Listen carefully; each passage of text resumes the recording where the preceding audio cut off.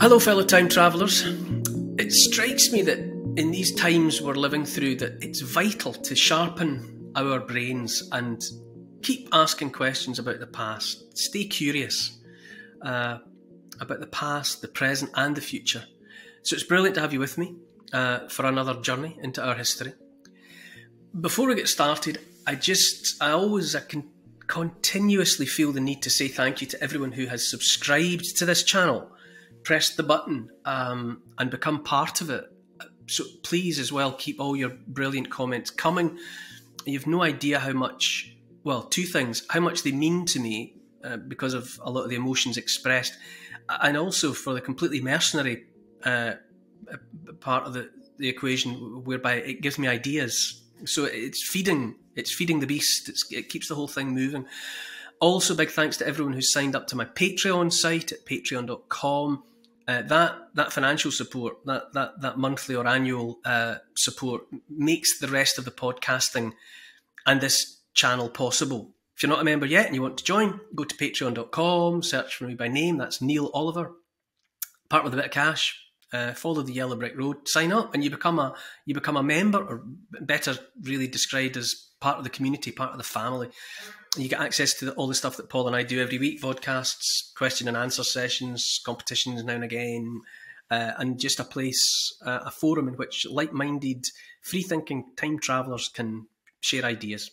Okay, it's now time to strap yourselves into the time machine as we set off on the next step on my love letter to the British Isles. Cue the music.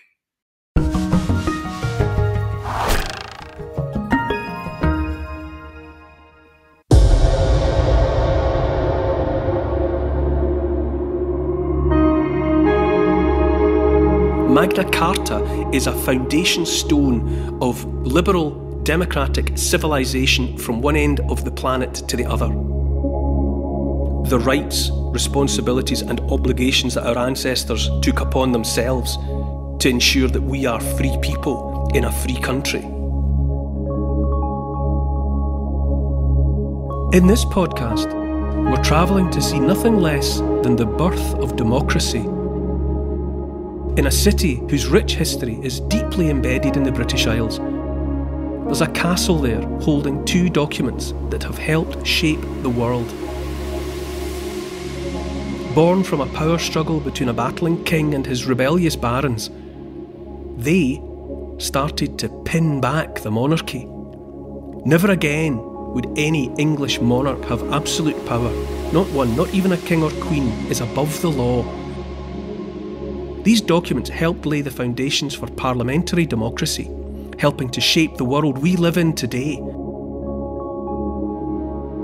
I'm stepping out across Britain to discover 100 remarkable places that have shaped you, me, and the whole world. I'm Neil Oliver, and this is my love letter to the British Isles.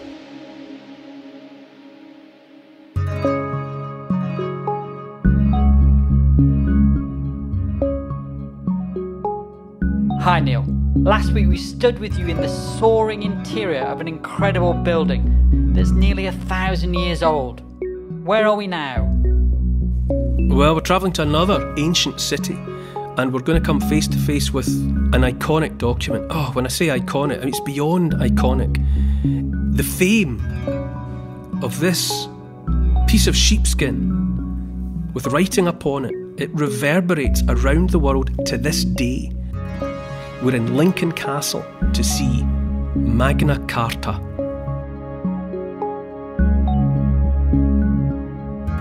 In this time of lockdown, here and around the world, it's worth pausing and thinking about Magna Carta. A Magna Carta means the big charter, the great charter. It was created in 1215, and it was a group of senior noblemen who put this thing together, and then pretty much insisted that the King John, sign it, because they were heartily sick and tired of what he was up to in terms of behaving as though he was above the law. Even in 1215, or certainly by 1215, there was the law of the land was there. There were laws that people lived by. But as far as people could tell, whenever it suited them, King John just set the law aside and did whatever he wanted. It was particularly irksome in relation to taxing the locals, taxing the people, taxing the nobles, taxing anybody, gathering money, taking money to finance this, that and the other. And the nobles were sick and tired of the way in which the King John, just felt free to do this. And so Magna Carta was put together because this was a people saying, not even a king, in fact, in some ways, especially the king, isn't above the law. You're answerable at some level. We are here too. Our rights have to be respected. And just because God made you a king doesn't mean that you can run roughshod over everything that we want to do. And I think in these troubled times where the government is just telling us moment by moment, every moment of the day, where we can go, what we can do, who we can talk to, how long we can talk to them for. While we go through these times, it's worth all of us remembering ourselves that ancestors, hundreds of years ago, went to great lengths to ensure freedom, ensure and enshrine rights, so that those that govern us don't just get to have it all their own way, that we are here and we are demanding to be listened to. It's beyond entitlement. They have to listen to us.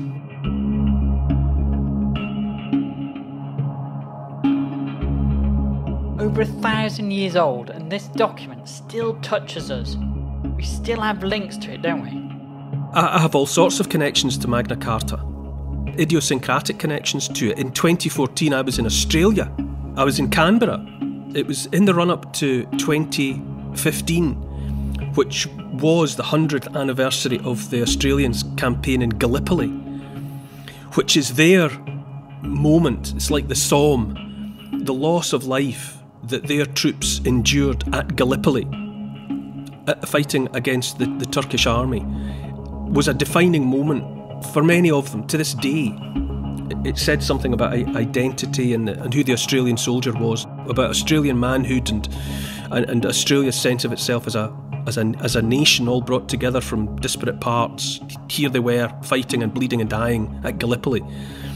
So the run up to the 100th anniversary of that campaign was a big deal, and I was there. I was there making a 5-part documentary about Gallipoli. So I was roaming about Canberra at that point, and I happened to be in the new Parliament House. So I was there, and I was wandering around in a break, up in an upper gallery, up in a balcony around the main sort of atrium, and I was looking in display cases of various treasures and valuable items. And to my complete surprise, I found a copy of Magna Carta. It's an unusual copy of Magna Carta, and I can explain why. It was bought for £12,500 in 1952 by a Liberal coalition government in Australia, led at the time by Sir Robert Menzies. And it's one of only 4 known copies of what's called the Inspeximus issue of Magna Carta, and it was made in 1297. Magna Carta was rewritten and modified almost right away. King John signed a copy of it in 1215. So he was almost frog-marched to Runnymede Green, a water meadow in the banks of the Thames in 1215, and he had to sign this thing. And right away, he complained to the Pope and said, big boys made me sign this and I didn't want to. And he got himself sort of absolved of all responsibility, and it was null and void. But subsequently, other copies of it were drafted, slightly modified. So here's another version of Magna Carta from 1297, long after the time of King John, and bearing the seal of Edward I, Edward Longshanks, Edward that gets into all sorts of trouble fighting William Wallace and all the rest of it, Scottish Wars of Independence, that Edward I. So it's one of only 4. The one that the Australian government acquired in 1952 is one of only 4 of that Inspeximus issue. Of the other 3, 2 are in London, and 1 is on display in the National Archives in Washington, DC. And the Canberra copy, the one that the Australians have, is the only copy of Magna Carta of any form in the Southern Hemisphere. So it was so bizarre to stumble across it, because you think of it as quintessentially British Magna Carta, and to see it on display, hallowed, valued, treated with the greatest of respect in Australia was quite significant. But it all just goes to underline what an incredible document Magna Carta is. Because it enshrined, in a way that no other document previously had, this idea that not even the king is above the law.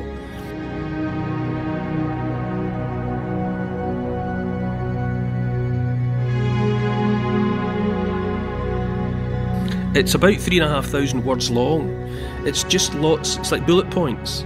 And this, and this, and then this, and this. It's just a long list of rights and demands and statements making clear what the relationship is between the people and the king. And by now, everything's been pretty much made out of date by subsequent legal writ. Magna Carta is essentially out of date. It's a redundant document in any legal sense. Beyond, really, I mean, there is one of the clauses says that you can't be imprisoned without trial.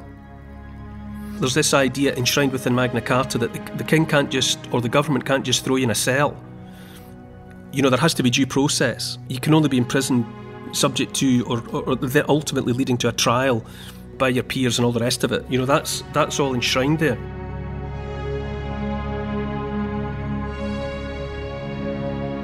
It's seen as the beginning of democracy, in a way, parliamentary democracy, isn't it? It's a step along the way. It's a step along the way. Basically, just once and for all, it kind of put a choke chain around the monarch and said, "You're not above the law. Don't get above yourself, because we can tug on this chain and pull you down." So, I mean, that's the copy of the Magna Carta bonus edition, a copy of which exists in Canberra. But one of the reasons to go and see Magna Carta in Lincoln Castle is it's because it's a contemporary copy of the original. I mean, obviously, there was a 1215 copy of Magna Carta all written out. It wasn't on paper, it was on sheepskin, and it was signed, that one was signed by King John. But of course, there had to be copies that were sent around the kingdom. The copy that's in Lincoln Castle was the copy that was sent to Lincoln at the time. The Bishop of Lincoln was a signatory. You know, he had countersigned the document, and so then a copy of this thing was sent to Lincoln to be stored there, and copies of Magna Carta were sent to principal towns and cities around the realm, you know, so that everyone had access to one. And it's now, I mean, Magna Carta, everyone's heard of it, even if they don't particularly maybe necessarily know what it is. I mean, I remember being at primary school and learning a little nursery rhyme about it. Bad Prince John was a right royal tartar till he made his mark on Magna Carta. Ink seal table on Runnymede Green, Anno Domini 1215. It used to be one of those things that was so important that kids were taught about it in something they could remember. You know, it was one of those things that was deemed so important that if you don't remember much else, pay attention to this. Moments and thoughts and ideas that are of fundamental and profound significance to the realm and to the people, they find their way into things like rhymes, so that everyone can remember. And another reason to go and see Magna Carta at Lincoln Castle is because it's displayed alongside the Charter of the Forest, which is another document signed in 1217. Now, King John signed the Magna Carta, or the original, in 1215, and right away went crying to the Pope, saying he was bullied into doing this. And it was null and void almost from the word go. But King John died in 1216, and he was succeeded by Henry III, his son. And Henry III brought the Magna Carta back, accepted that it was right and proper that he put his signature to a grand charter, making clear the relationship between the monarch and the people. So he reissued it. And at the same time, he signed the Charter of the Forest, which in many ways is just as significant, because up until that point, up until the signing of the Charter of the Forest, the poor people, which is to say people like you and me, we weren't allowed in the forests of the realm. They were for the king. That was his hunting territory. But the people needed into the forest. Apart from anything else, they wanted to be able to collect wood. You know, wood for building, wood for burning. They needed access. So the Charter of the Forest made it law, made it legal that the ordinary people, the rank and file, also had certain rights when it came to the forests. So if you go to Lincoln Castle now, both Magna Carta 1215 and the Charter of the Forest, 1217, are there on display.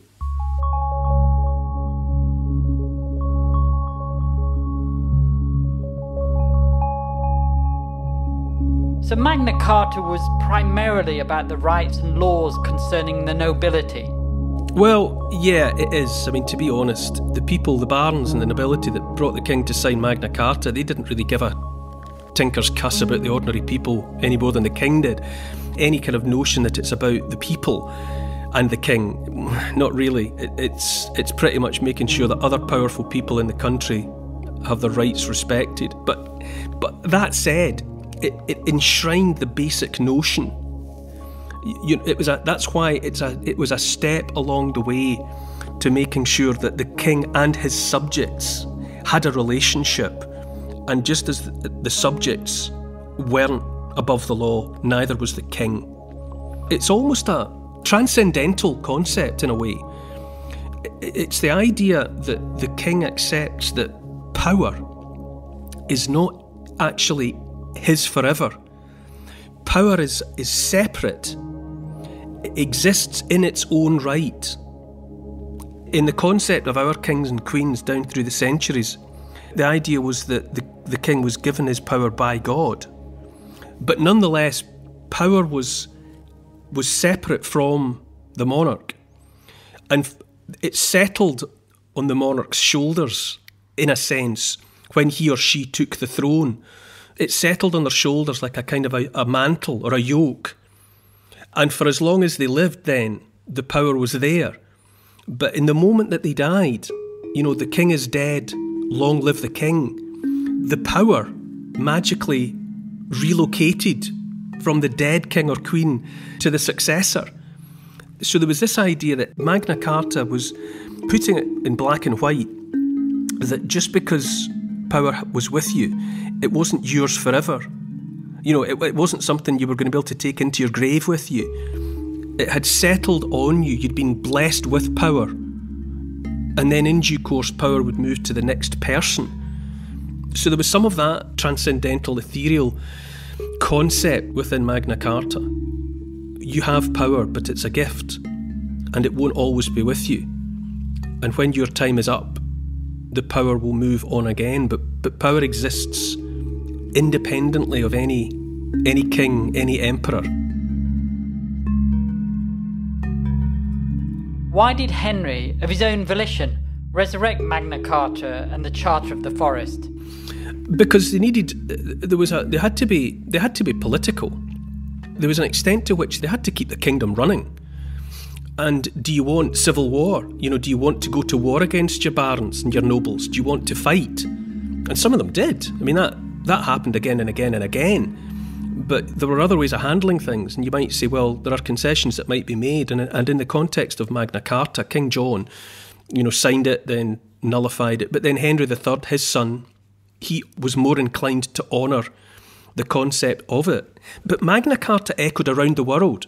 Magna Carta, it's signed in 1215, but its significance rattled around the world. The American Declaration of Independence wouldn't have taken the form that it did had it not been preceded by the thinking of Magna Carta. It had that effect. It's there in Canberra, New Parliament House, in what is a relatively new country, but its constitution and the rights of its people are expressed and shaped and formed in the way that they are because people could refer back to a document that was written in 1215. So 1215 and Magna Carta and that idea, it fossilised. It became something permanent that our Western liberal democracies never forgot. Once the monarch had that reality expressed to him, that idea never went away again. And even though we're beyond the time of kings and queens, we still remember the idea of Magna Carta, which is to say, and that's why it's relevant now, at a time of lockdown, and in amongst all this upheaval and upset, that those that govern us, they don't have absolute power. They have that power because we let them have it. And when the day and hour comes when they are not respecting and properly living up to the responsibility of that power that we have granted them, then it's our obligation as the population to take it away from them, which is what happens at an election. If you're not satisfied, if you haven't been properly ruled, then the majority of the population have the right and indeed the obligation to get up on their hind legs and say, this isn't good enough.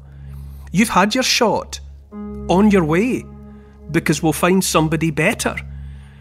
You know, we'll come to the Declaration of Arbroath in due course, which was a letter that was written to the Pope on behalf of Robert the Bruce. But it was saying much the same thing that was there in Magna Carta. Well, inasmuch as it was saying, we make Robert the Bruce our king, and as long as he's a good king, we will fight to the death for him. But if he lets us down and turns out to be a rubbish king, we would have no hesitation in knocking him off the throne and replacing him with somebody else, somebody better. These are fundamental tenets of our civilization.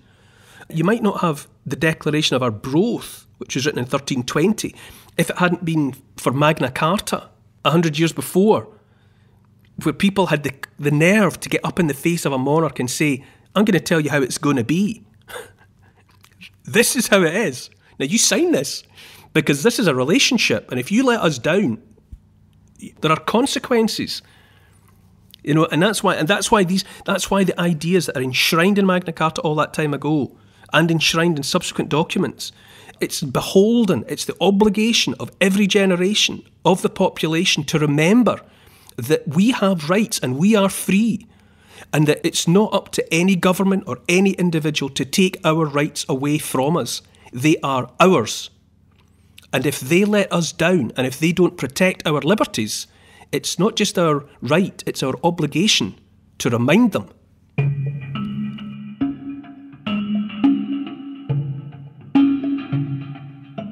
Having it written down there in black and white in a document, is that what made it so effective? This is yes. I mean, it's why writing is so important. When Christianity was coming into the British Isles, something that made it appealing to kings was the fact that they could get things written down. Here are my laws, write them down and circulate this about my kingdom. Once you can write, once you have the written word, that's powerful. Because something that's said, maybe just amongst 10 people or amongst 2 people, who's going to believe that it was, when it's repeated later on, the king has just said such and such. Oh, did he? I wasn't in the room. Prove it. Prove he said that. You know, whereas if you've got it written down, you know, put it in writing. That's important. And it cuts both ways. If you can get an agreement, a contract, Magna Carta is a contract. And once you've got a contract written down, you can show it to other people. Say, look, this is the deal. These are the rules that we live by. This is the nature of the relationship. This is our contract. And if either side welches on it, there's consequences if you breach a contract. You know, and this is why it matters. And you go to Lincoln's a fantastic place to go and see it. Lincoln Castle is a fantastic castle to go and see it in. Lincoln's got a long history in and of itself. It was established by Romans during the time of the Roman occupation. It was called Lindum Colonia, which is to say the colony at Lindum. And Lindum means the black pool or the dark pool. It's the same in essence as Dublin. Dublin means the black pool. So Lindum, the colony at Lindum was the colony at the Black Pool, and it refers to a widening of the River Witham at Lincoln. And it's dark, the water's dark, possibly because there's a hill above it that casts it into shadow, you know, possibly because peaty soil, you know, turns the water dark, but it's the colony beside the dark pool. And it had been established by the Romans at a place where the Fosse Way and Ermine Street came together. And the Fosse Way and Ermine Street were 2 roads that the Romans built to let them move people and materials around the province. And so they garrisoned, they put people at Lincoln because it was an important junction on those 2 roads. And subsequently it became a colony town, which was where after legionnaires, after Roman soldiers had served their time, had done their years of service, they would retire. And they would go and take up some land and have a home and live out their retirement at a place like Lincoln. So that's what Lincoln became. After the Romans were gone, it was colonised by Vikings. With the Romans gone, it had become a bit of a backwater. Then the Vikings came in. They established a a settlement there. And then in 1066, William the Conqueror, after the Battle of Hastings, he comes in and he builds the castle. So the castle that's there at Lincoln was established by William the Conqueror in the aftermath of 1066. I mean, Lincoln's just a brilliant place. The cathedral in Lincoln, the central tower, which was completed in 1311, was for a long time the tallest structure in the world. And it was the first structure in the world that was taller than the Great Pyramid at Giza. Up until the addition of the tower on top of the cathedral at Lincoln in 1311, no man-made structure on earth had been as tall as the Great Pyramid at Giza. That the tower at Lincoln beat it, and it was the tallest building in the world then until 1549 when it fell over in a storm. But it had this period of supremacy as a structure. Lincoln Castle is one of those castles that looks like a castle. If you were a small boy like me that had a toy castle that you could put toy soldiers on round the battlements and have mock battles and mock sieges, Lincoln Castle looks like that, except big. It's got that. You can stand inside it and the small boy in you resurfaces and you think, oh yeah, I could play here. It's got that look about it. And then, just to make it even more thought-provoking, it has these two unbelievably important documents, Magna Carta from 1215 and the Charter of the Forest of 1217, have within them, enshrined within them, incredibly important steps along the way to making us free people, people with rights, people that couldn't just be stamped upon by an over-ambitious monarch or an over-ambitious ruler. And at all times, it's worth remembering that the ancestors, hundreds of years ago, took the trouble to write things down and get their rulers to sign them, because it's a line in the sand that says here and no further. And you do not want to, at any time, it's beyond want, we have no right to surrender the rights, responsibilities and obligations that our ancestors took upon themselves to ensure that we are free people in a free country.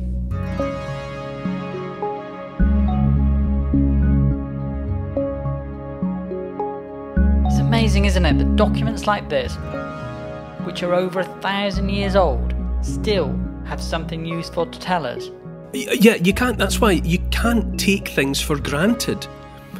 Just because you've grown up believing yourself to be free, believing that you live in a liberal democracy, one person, one vote, the rule of law, the protection of private property, these things are good. And these things have been the building blocks for the kind of society that we have lived in, and the kind of society and civilization that other societies and civilizations around the world have envied and have sought to emulate. But it's like the woodwork around your windows. It has to be maintained all the time. The rotten wood has to be dug out and replaced. The putty has to be renewed. It's got to be kept painted. The structure of the house has to be maintained. The roof won't remain watertight without attention. And things happen. And so at a time like this, it's as though we've been reminded, oh, look, water's come in. There's a leak. Why is that? Oh, well, possibly we haven't paid enough attention to the roof. And so there are these reminders that come along that tell us, oh, this stuff isn't just here by accident. This stuff is the product of effort, and it's our obligation to keep an eye on it and maintain it. And when bits of it start to fail, oh, you renew them. That's the point.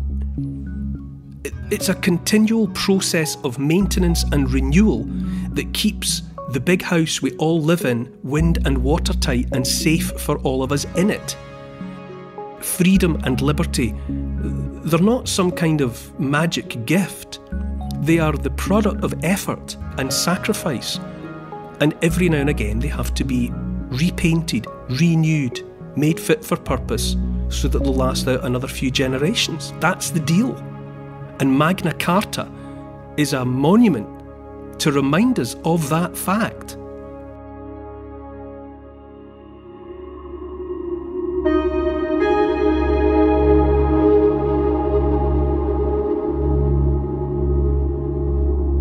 A place apart, a small island at the centre of this archipelago. An ancient three-legged motif, its own laws and parliament, stubborn independence at the heart of the British Isles, and a view to remember.